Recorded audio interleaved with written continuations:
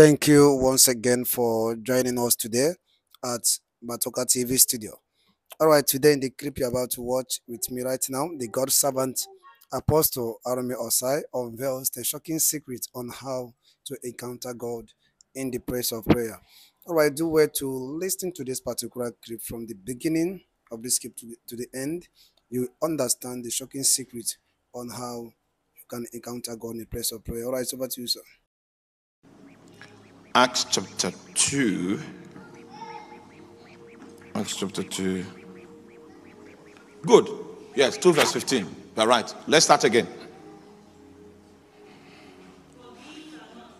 These men are not drunk, as you suppose. The third hour. Now, what does that mean, the third hour of the day? What does it mean? Do you have a Bible that gives us insight into what time we're talking about? What? 9 a.m. So you write 9 a.m. Yes, next scripture. So this third hour of the day was a time that the Holy Spirit came down on the day of Pentecost. Is that clear? We're talking about praying without ceasing. That's where I'm going. Yes? Who has the second scripture? Acts 10:3. One day at about 3 in the afternoon, he had a vision. At about 3 in the afternoon, this Cornelius had an encounter with an angel, and the time of that encounter, according to human timing, was what? 3 in the afternoon. That's 3 p.m. Yes, sir. Okay, so we have the first one's what? 9 a.m. Then we have something for 3 p.m. Yes? Who is reading another scripture there? The next day, as they went on their journey and drew near the city, Peter went up on the housetop to pray. He went up on the housetop to pray. About the 6th hour. About the 6th hour. What time is that? 12 noon. That was when he had the encounter that something from heaven descended and all of that and all of that and all. So look at that very well. You will see we have 12 noon, we have 9, we have 3. So it's 3 hours interval. Good. So this is the technology. You want to shift, you want to move the hand of darkness back. You must start 12 midnight. You do 12 to 1. You do 3 to 4. You do 6 to 7. You do 9 to 10. And you continue running like that. If you do that, you will migrate. Keep that routine. Keep that routine. Something from God's realm will come into that cycle. It's guaranteed. It's something I do. When I notice that hell has broken loose, 12 to 1. I can, if the anointing is still on me for prayer, I can continue. But my contract is 12 to 1. Then I can go and sleep. And then do what? 3 to 4. If the anointing is on me, I will allow it run. Then I move again. I move again. You will see God's hand will come into that cycle. Maintain that cycle. His hand will come. That's how we receive angelic visitations. Create a time that is based on this routine, and God will come into it. The heavens will be open. The Holy Ghost will come down, and you can hear the voice of God clearly, or God will send you an angel. Angelic intervention is occasioned by this continuous prayer cycle. Prayer was made without ceasing from the church.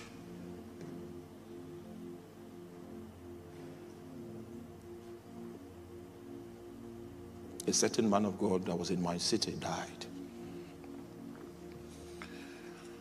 It was when he died that we knew what he was. We normally see him on pulpits and in the crusade, and he does this crusade, annual crusade that is massive. But we never knew what he was until he died. We never knew the kind of covering that came over the city because he was alive. It is easy for you to compare yourself to somebody, because your estimation of the person is what you see him do on the pulpit. Ministry is not pulpit stuff. It's a call to priesthood. It will swallow your life.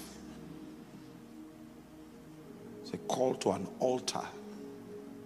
And the altar is a metaphor for sacrifice. So when this man died, darkness began to come over our city gradually. I'm not saying we're not praying, no, but I'm saying that there was a capacity that that man had that made it easy for the territory.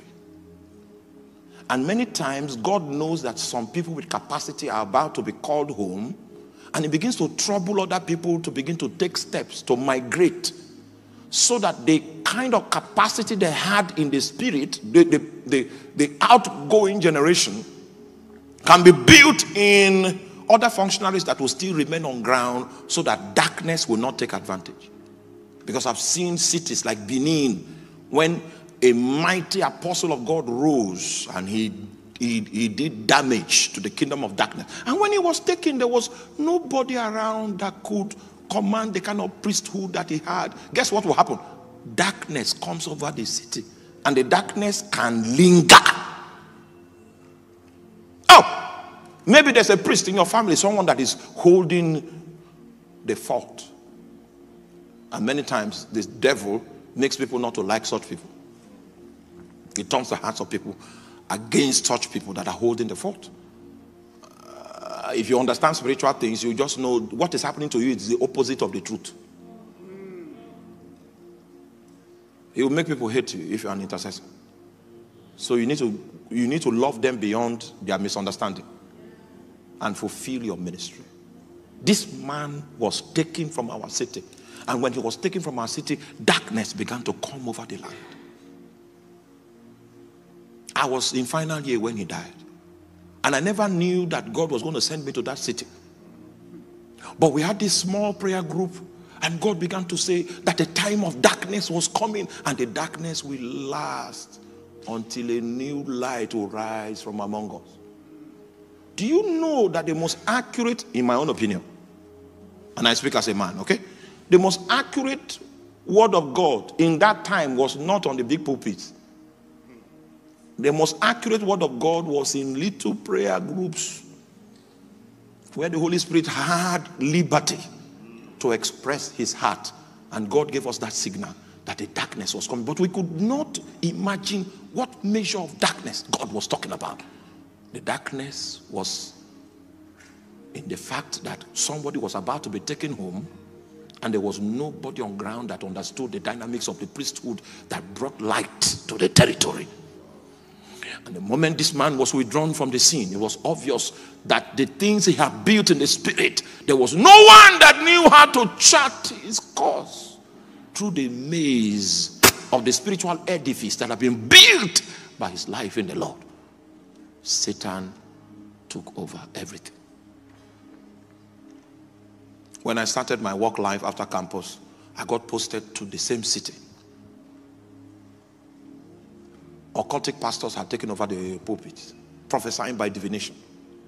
The spirit that was at work was what Apostle Paul called Python in the book of Acts chapter 16. Priesthoods that were serviced by immorality. All kinds of gimmicks, manipulations. And it was just a few years after the man died that the intensity of darkness was so heavy. And God began to speak to me. The reason why you were posted, because from my office they posted me to that my city again. The reason why you were posted here is so that you can bear the candlelight. So we started praying. There were creatures like dwarfs that used to visit my house. I know you will not believe. You say, okay, this guy is from Africa. So, okay. Since you won't believe, let me leave my story. Creatures like dwarfs that used to visit the room. That was a house that you might just see something. This house that I'm speaking about is sealed. You know what I mean by sealed? I assure you, sealed. And then I just came out of the room and saw a frog in my living room. All right, so I wanted to kill it. The thing just jumped and disappeared. I know you won't believe it. Say, this African boy has come again. What is this? So in order for me not to be afraid, I'll have to pray for like 3 hours. Then faith be stirred up. Faith will be stirred up. I was very, very single then. So all I knew how to do was walk. And when I come back from walk, prayer.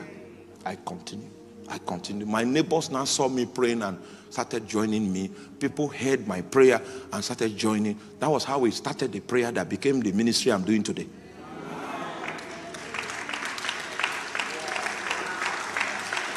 I was on my knees when Jesus walked through the wall and gave me 6 signs that will happen before the blanket of darkness over the city is taken away. Each one of them came to pass. And the last of which was that the airport that was grounded in my city, that it will become functional again. That was the 6th one. And we followed it. And the more we gained ground with prayer, the more even the politics in the land shifted. Prior to that time, occultic people were the people sitting on that throne. And then we got a tongue talker to sit. It was because the priesthood that made it possible. So the devil started losing ground. All right, thank you once again for joining us to watch this particular clip by the God servant Apostle Arome Osayi on the reasons why some ministers, anointed ministers, still be confused in life. And he revealed a shocking secret. And I hope this particular clip really blesses your life so much. So if you do, just click on that red button on the screen and subscribe and like the video, and make sure you comment and share it. All right, thank you so much, and stay tuned at Matuka TV studio. Thank you, and God bless you. Amen.